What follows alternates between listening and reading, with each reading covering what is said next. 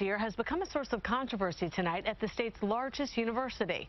Fox 25's Ted Daniel tells us some students were briefly told Harambe jokes would land them in big trouble.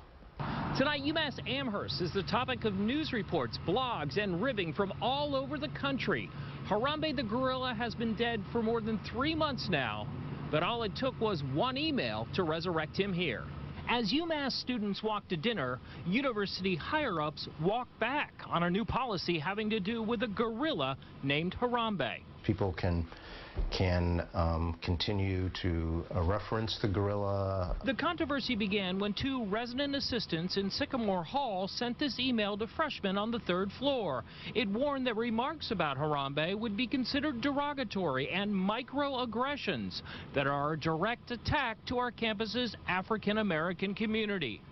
The RA cited Title IX and threatened to report Harambe hijinks to the Dean of Students. I do think they kind of went too far with the whole policy of banning it outright. In May, Harambe was shot and killed at the Cincinnati Zoo to protect a 4-year-old boy who fell into his enclosure. It sparked a national debate about animal welfare and parenting.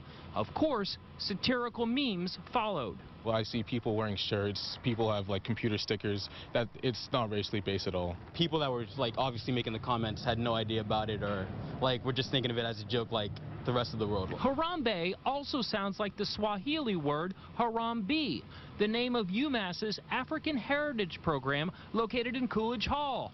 University spokesperson Ed Blagazewski says the RAs were just trying to be sensitive, and he says intentions were good. It needs to be placed in proper context, that's all. A quick internet search already returns more than 10 pages of content surrounding this controversy.